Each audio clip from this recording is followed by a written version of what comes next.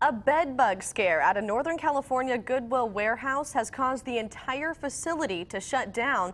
That's prompted the question, can it happen here? Now 23 ABC's Mark Christian joins us live from the Salvation Army with how local nonprofits screen for the pests and tells us what health officials say you should look out for when shopping at secondhand stores. Mark? That's right. Nonprofit groups like the Salvation Army and Goodwill rely upon donations from the community. But sometimes those donations can come with unwanted visitors. And luckily for the Salvation Army, they have not had any problems.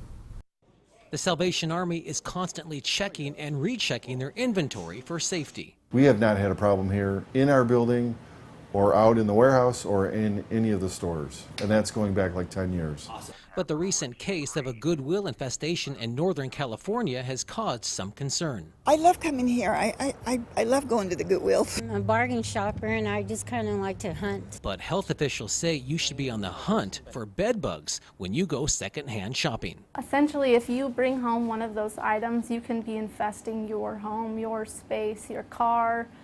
So not just your home, anywhere where you're going to go and you're going to travel, they can travel with you. And these pests can cause problems wherever they go. It can travel anywhere. It can happen in San Francisco, it could happen in Bakersfield, it could happen in Kansas. Health experts say it's a common misconception where bed bugs can live and how to spot them.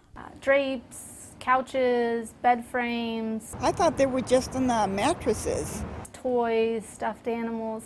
You would see it on the clothes, I mean, if that was a fact. Sofas, chairs. Bed bugs are easy to spot. They look like a watermelon seed, but their eggs are difficult to find and even more difficult to eradicate from your life. Because you don't want the hassle of having to treat, and really the only treatment for bed bugs that's effective is full fumigation.